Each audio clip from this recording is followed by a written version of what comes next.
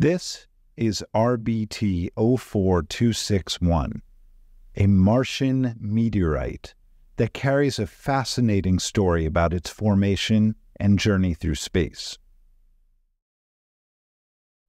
RBT 04261 is classified as a shergotite, which means it originated from the planet Mars. It was blasted into space during a massive impact and traveled millions of years before eventually landing here on Earth. The crystals within this meteorite tell us about the conditions on Mars when those crystals formed. Some of them developed in a chaotic and fiery environment filled with magma. Their size and structure reveals details about both the temperature and the gas content of that magma, showing how quickly or slowly it cooled down and solidified. The different textures of this sample help geologists to understand the history of the planet Mars.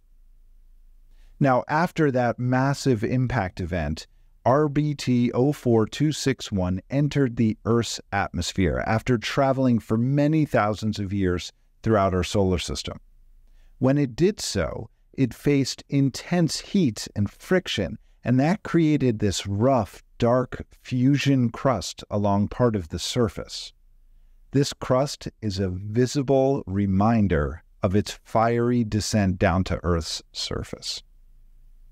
After landing in Antarctica, this sample rested there for about 60,000 years before it was discovered. It was one of two shergotites found together on the ice of the Roberts Massif, a remarkable snow-free mountain at the head of the Shackleton Glacier in Antarctica.